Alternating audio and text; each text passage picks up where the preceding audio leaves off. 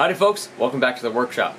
So today we're going to be working on a Southwestern inspired Bowie knife. It's going to have a stonewashed blade and a nice antler handle, so it should be a pretty fun project. Let's get right into it.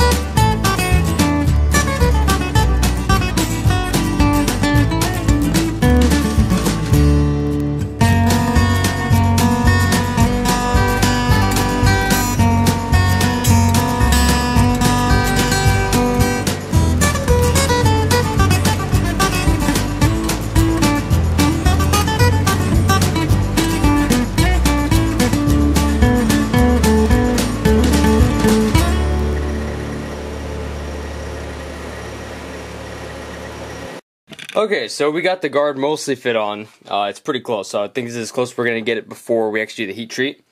So right now I'm going to fit up the spacers. So we're going to go with the guard, then leather, then a thin piece of brass, then the, part of this turquoise material, and then another piece of brass, then another piece of leather, and then another piece of brass. And then all that will culminate nicely with this piece of antler that I got. So I'm going to do a test thing for the distance so I can see how long a piece of antler we're going to need. And then after that's done, we're going to probably going to need to curve the tane a little bit. But I guess we'll see after we get all this fitted up.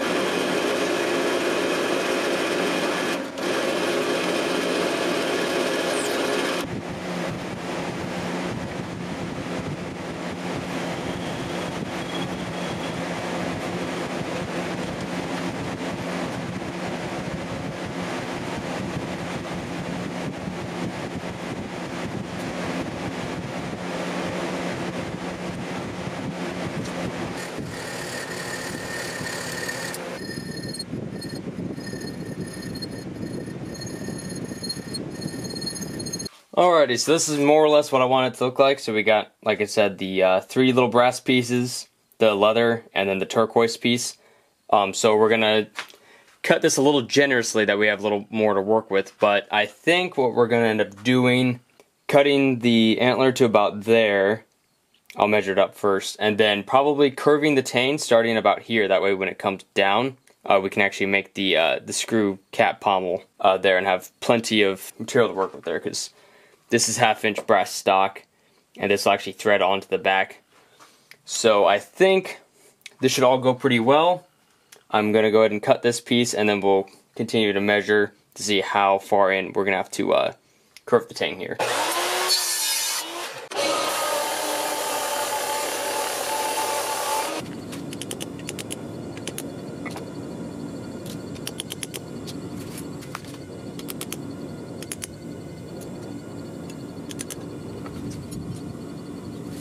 Okay, so while we're waiting for the tane to cool down from bending it back over, I already scribed the lines on the piece of antler for drilling the hole, so we're going to go ahead and do that. I'm probably going to go with a straight hole and then kind of like go halfway through to where they'll connect in the middle, to where it'll kind of gradually curve, and then I'll probably just file out the rest.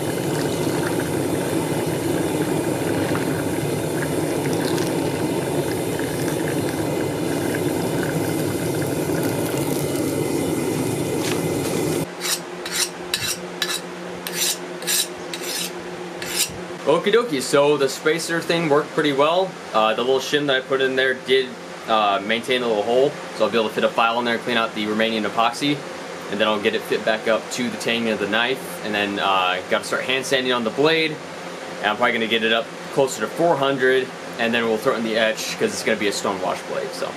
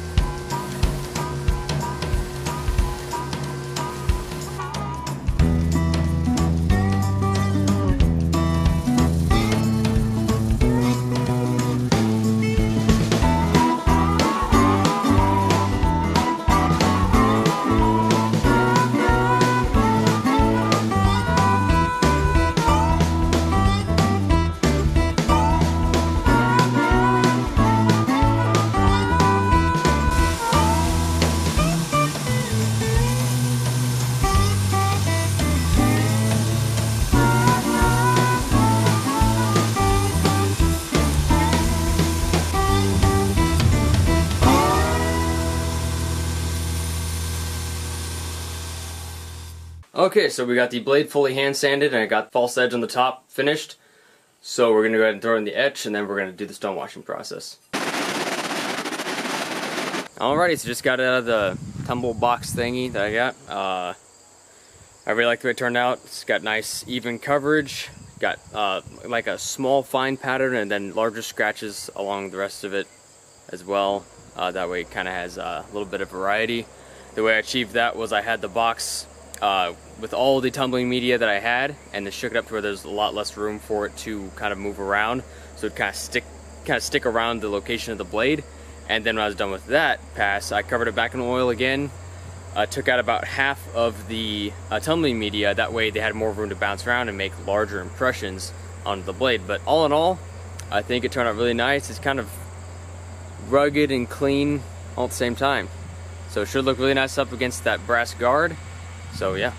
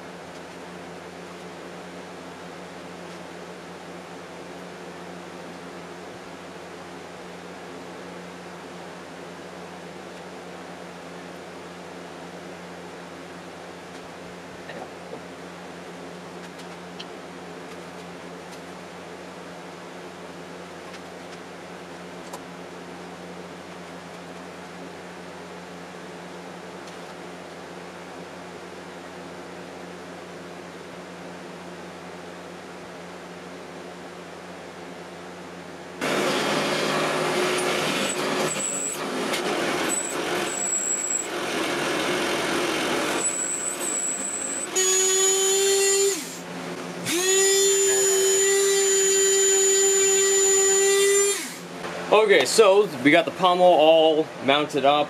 Like I said, I put two 1/8" steel pins into the actual brass part, and then hammered it onto the antler, and then it's all epoxied up and dried. I did that last night. So now, since it's all nice and square, we have it attached to the drill press. I have the aforementioned bottle jack under here to keep everything nice and square. So we're going to actually pilot an 1/8" hole, and then we're going to use 1/8" pin, because I thought 3/16 pin stock might have been a little too large since this is only 1/2 inch. I'm sure I probably could, but I just feel more comfortable using 1/8", and this should be more than enough. So let's get our safety glasses on, hearing protection, and let's get after it.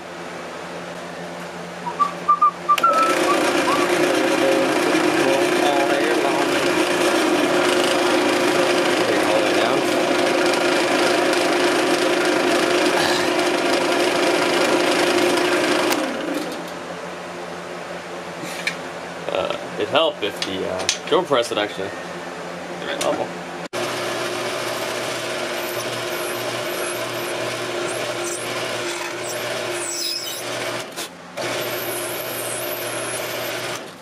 Okay, so it looks like we've got a pretty square hole. It looks even on both sides. Gonna go ahead and slide some pin stock in there to see what it looks like. Where's that H? Okay. Oh yeah, that's gonna be perfect. Oh yeah. That should work out just fine. So that way the butt cap will be attached to the actual tank itself, so it won't be able to push out. And those extra pins in there and the way the hole is oblong will prevent it from ever rotating. I actually did this when I made like a Randall kind of a style of a knife. But yeah, I did the through tang with the little pin at the end. And actually looked pretty good to do this myself. That was about 4 years ago, something like that. So yeah, should work out pretty well. I'm going to use a sacrificial pin in the meantime, just in case anything goes awry while I'm grinding, because usually when I'm grinding away a pommel like this, I'll take away most of the material beforehand, but like I said, this antler is kind of a strange shape compared to what I'm used to working with, so I didn't want to mess it up or it shift at all while we were drilling or using epoxy or setting pins or whatever, because brass and copper, two of my favorite materials to work with, have a tendency to heat up a lot during the grinding process, so it can actually reactivate epoxy and burn handle material, especially when you're working with stacked leather. And I think there's some kind of an acrylic composite. It's called True Stone. I don't know how many people are familiar with that, but it's the closest I can find to turquoise without it actually being turquoise, because I imagine the real stone would be kind of brittle, and I don't think that'd be suitable for a knife handle. Could be wrong, but looking pretty sharp. This is all just a bunch of gunk from the duct tape from when I was actually hammering on the pommel. It's gonna have a pretty nice long handle. Nothing wrong with that though, so yeah.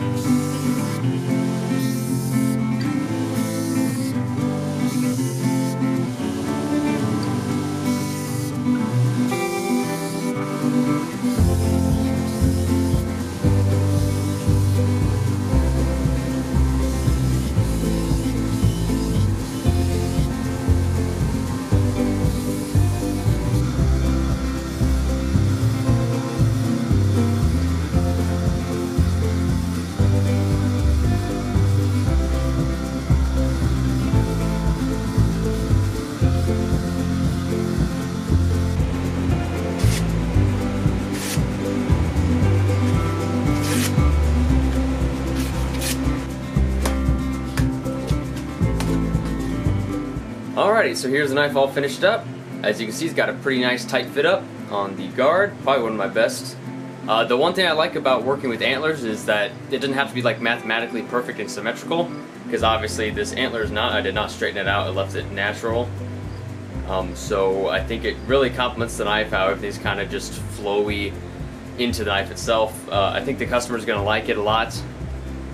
And as you can see, you saw earlier, that true stone, if it'll focus. Okay, as you guys can see, the true stone polished up really nice. I think it's like an acrylic with natural minerals, something sprinkled in there and turned into a little brick. And everything just kind of blended nicely together. The Stonewash turned out really nice. It kind of has a nice satin finish to it versus normally when I do them they're more like a matte, so I kind of like the way it complements the rest of the knife with the brilliant shiny brass and everything. And also the pommel turned out really nice. You can't even see that pin in there. Again, good focus. There we go. You can't even hardly see that pin in there. There's one little flaw on this side, I think. Again, it's kind of hard to see on camera. Might catch it with the light. Yeah, I think you can kind of see it right about there. It's pretty hard to pick up on camera, but it's there, so just a good lesson learned. If you folks like this video, it'd be really cool if you guys could go ahead and subscribe and give this video a like and possibly even a comment. It really helps out a bunch. If you folks are interested in purchasing other knives and products of mine, I will have a link to my shop in the description. And again, if you're interested in more behind the scenes project stuff and more business updates, I will also put a link to the Instagram in the description. But that's all for this video, so until next time, be strong, work diligently, and glory to God in the highest.